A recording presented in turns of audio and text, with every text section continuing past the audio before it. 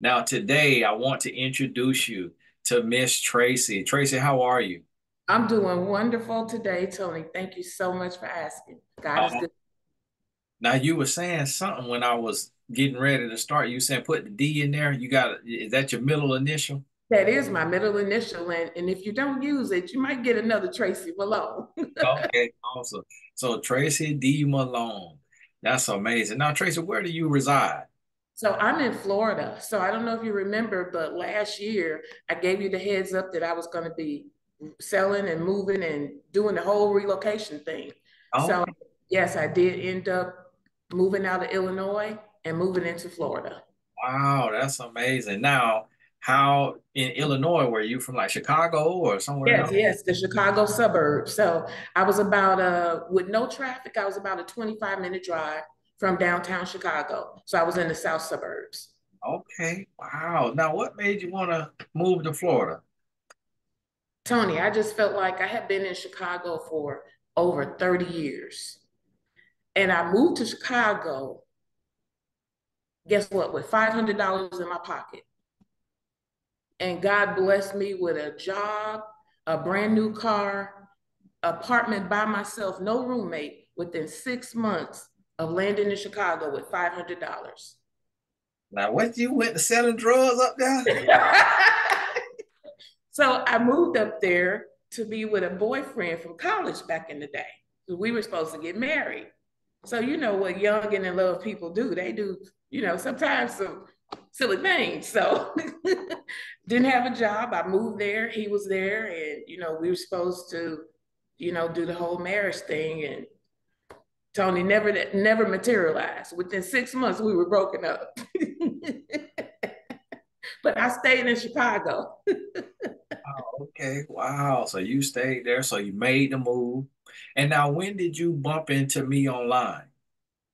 Oh, you know what? It had to be right around just before I think the time of the pandemic jumped off. Like it was within that 12-month period for sure. Hmm. So I believe that would have been 2020. Okay. Yeah. So Yeah. Hmm. about 4 years. And Yeah. now, in this journey that you're on, where has life brought you? Like, what are you working on? What is your purpose work these days? You know what, Tony? I just feel like we're living in a day and age where AI is here to stay and so much other advancements in technology that we haven't even imagined yet. And I happen to have a 3-year old great niece and a 6-year old nephew, great nephew. And my belief is that generations after us, they won't be able to work at a job and retire after 10, 20, 30 years. I believe those times are out. And so I want to be an example for my young ones coming behind me that if they use what God gave them, bless them with, and help those gifts to mature and have faith in Him, that they don't have to have a job, that they can be self employed, and that they can thrive without going to a 9 to 5, because I really believe those days are over with for the most part. Mm. And you know what? That sounds kind of prophetic because I could see that to where, and when you think about it, I would imagine in the Bible days, there weren't skyscrapers with corporations. It was like, hey, you got your shoes that you done made, your sandals, you go down to the marketplace and you sell them. And Mm-hmm. some days you gonna sell more, and some days you're gonna sell less because somebody else selling shoes too. So now Mm-hmm. what separates you? Who's Mm-hmm. the nicest? Who gonna work the better deal? Who got Mm-hmm. out there first? And Yeah. I've always had that vision that I believe we are all supposed to be a small business. Mm-hmm. And Mm-hmm. even if we helping somebody else for a period of time build a big business, That's right. but you so right, with the way this AI is looking, Mm-hmm. it's getting stronger and stronger. Tony, there's so much going on. I want to tell you a few things that I found out during my research because I did mention I'm writing a book. One of the things is guaranteed income. That's a real thing that's coming. It's not, it's not an imagination anymore. There's already monies, billions of dollars being deposited into bank account, a big global bank account, so that when AI takes hundreds of thousands of jobs out of one sector and then do it in another sector, another and another, there will be income so that people can live. That's where we are now. And then another thing is that Bernie Sanders, Senator Bernie Sanders, is pushing a bill through the US right now, the US Senate, so that we have a 32-hour work week, but you still get paid for 40. He said, because so, he said, number one, Americans are burnt out and stressed out and have a low quality of life because they got to work so much to compensate for the increase in price of everything with everyday living, right? And then he said on top of that, companies now are making more money, more profitable than ever before because they are using technology. So how does that benefit the average working person? It doesn't. It's just the people at the companies. The companies continue to get richer and richer, and they share less of it with the employees. These are signs of the times, and we are living in the future right now. But we still got the old mindset that we need a 9 to 5 job. So I want to first of all commend you for being someone, like you said, who had the vision to start this years ago. And one of the things I listen to your on YouTube a lot. And one of the things I hear you say is that your family members joke with you that, hey, Tony's never had a job. And I'm going, yeah, you know, that you're using your natural talents. And I love that. That's one thing I love about you, and that you keep it real. So thank you for bringing us all wisdom that you share with us to help us make our lives better. Then we can go out and help other people. And that's amazing that you're doing that, that you're being a pioneer for your family, because that's what it takes is a lot of times people got to see somebody else do it. Mm-hmm. And you're doing that. So they're going to see you do it. And then they're going to know, you know what? I have some things at my disposal Mm-hmm. that she didn't have. Tracy didn't have this when she was my age. So Mm-hmm. now, if she can learn how to adapt and use these things, Yes. I'm growing up with these things. Let me Mm-hmm. take this advantage. And so that's amazing. And then the other thing too is that you're doing purpose work. So tell me about that. Like, what are your services? Like, who are you wanting to help, and what does that look like? So thank you for asking about that. So Tony, what happened during the pandemic for me in the beginning is I saw it as an opportunity to reset. Now, this is not the first time it's happened for me, but this was very a pivotal moment for me in my life, because before my state of Illinois at the time started shutting down, the government, before he shut it down, I knew that was going to happen. And I also knew that we were going to face a period where companies would freeze the hiring. I knew that layoffs would start. This God showed me all of that through wisdom in the spirit, the Holy Spirit. And I knew it was going to happen, and it happened just like that. So then I took it up on myself to go a step further. God, if you're doing this in the world, if I see this happening all over the world at one time, not just in the US, but it's happening all over the world, then what do you want me to do? Maybe this is a time for me to redirect what I'm doing so that I'm living my latter years in a way that would be pleasing to you because you created me for a purpose. So that's one of the things I do with entrepreneurs is I help them to find in the work that they do how it's connected to their purpose. Not just purpose in general, but for the most part, what brings them joy, right? What is that gift that they have that they're in their business working on, and they're using that to provide a service? Because I work with service-based entrepreneurs. What is that? And then what do they feel like brings them joy and they want to do more of? So my goal with them is to, Tony, help them to amplify their mastery because they've mastered something. And I want to amplify that in a way that attracts their ideal clients and most importantly, profitable opportunities. That's That's amazing. what I said. That's amazing. And you know what? People need that more than we realize because we can't stand outside of ourselves and look in and see ourselves. And I remember reading a quote that said, God didn't give us the ability to see ourselves through the eyes of others. Right. And that's why the coaching that you're doing is so effective. And that's something where now I know everybody needs that. Now, how can people get in touch with you? Like, where can they connect with you? One of the best places to get in touch with me is on LinkedIn, right? So I'm on LinkedIn 7 days a week, I'm posting, right? And my goal is to post something that attracts the attention of my ideal clients. And it's kind of, I take it out like the scripture says. The Lord says, my sheep will know my voice. So I feel like, hey, if you passing down that scroll and you see my post and it catches you, then you part of me.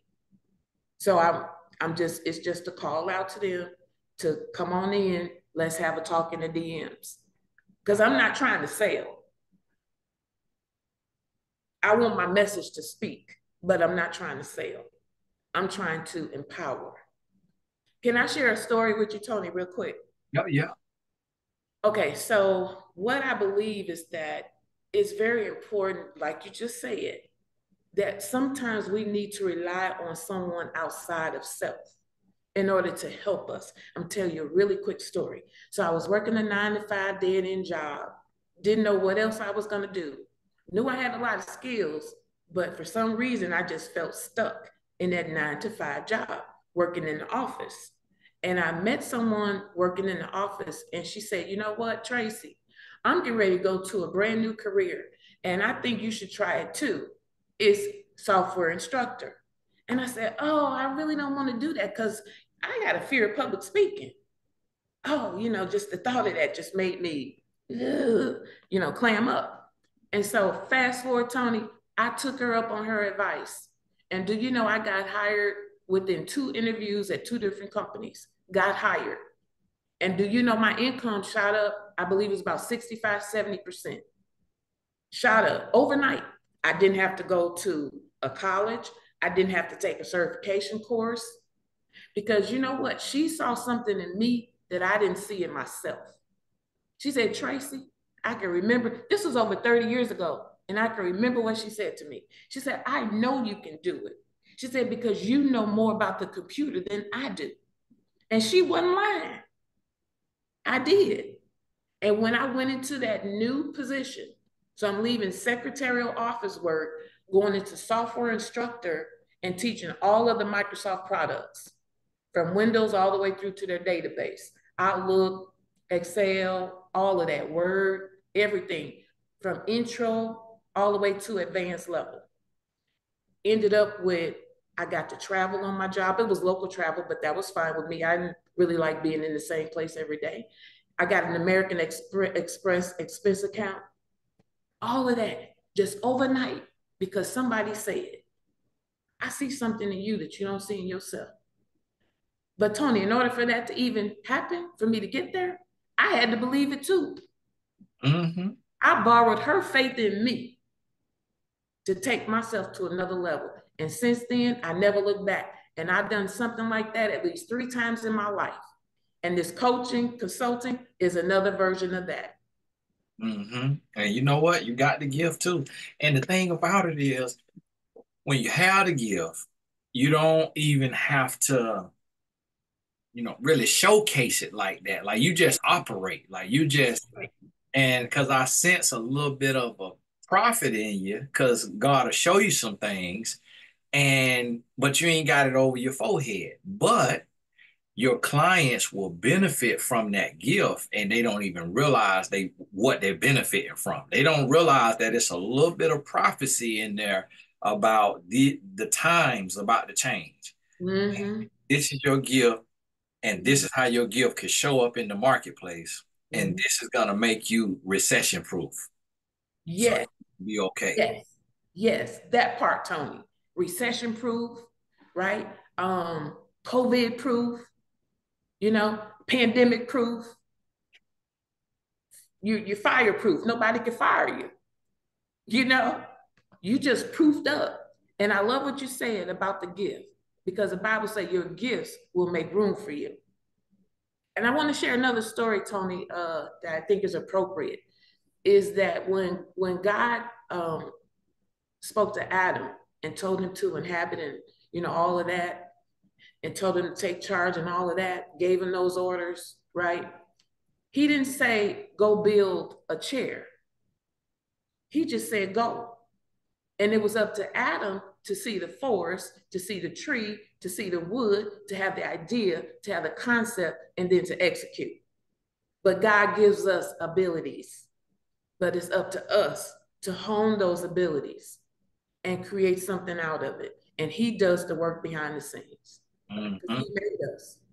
Yeah, and you know what? You saying that really speaks to me, and that's why what you do is so needed because a lot of people get in their own way and they're in their head and they don't realize that the reason why their head is so cluttered with so much doubt and fear is because they working for God and they got a gift, and that's that small voice to make them doubt Yep. because you got the gift to go out and create.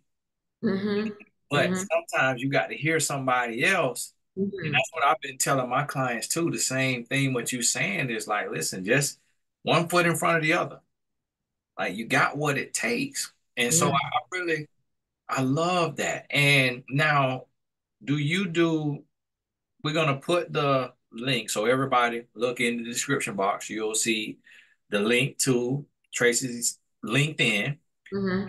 You go and connect with her there, send her a message.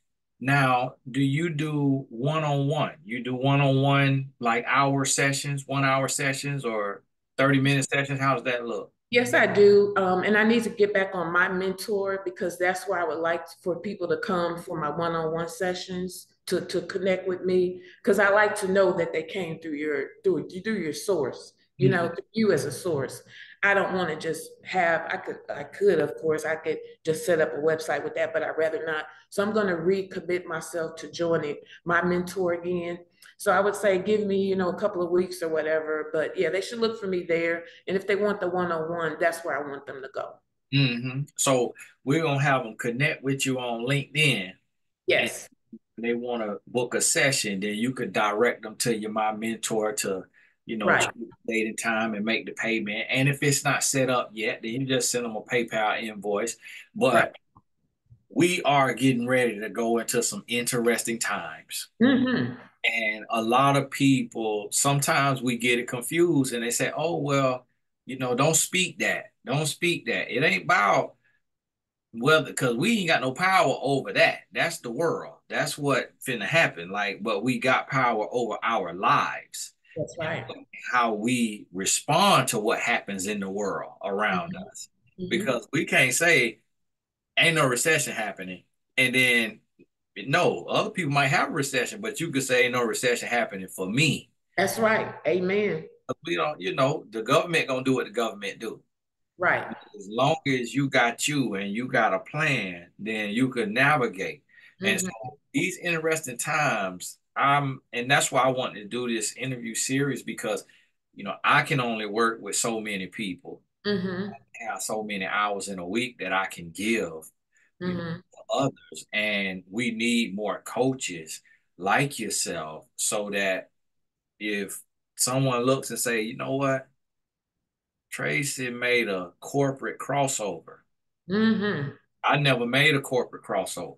Mm-hmm. So I understand how to build business and a personal brand, but yours is you was in corporate, software instructor, and now you're a life coach. And so it's Mm-hmm. a lot of people want to make that crossover or add coaching as a second stream. That's some right. passion work.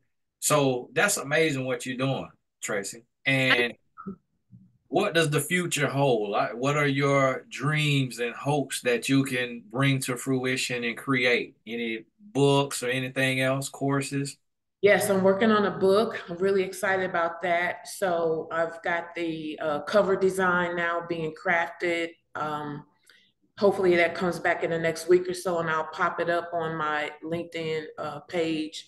In addition to that, I would love to do some live events, maybe some mini retreats, and then also, any opportunities to team up with you eventually, so that would be great too. But yes, I'm really focused on what God wants me to do next. So I vet all opportunities that come before me, Tony. I turn down a lot of stuff. I don't jump on every bandwagon, right?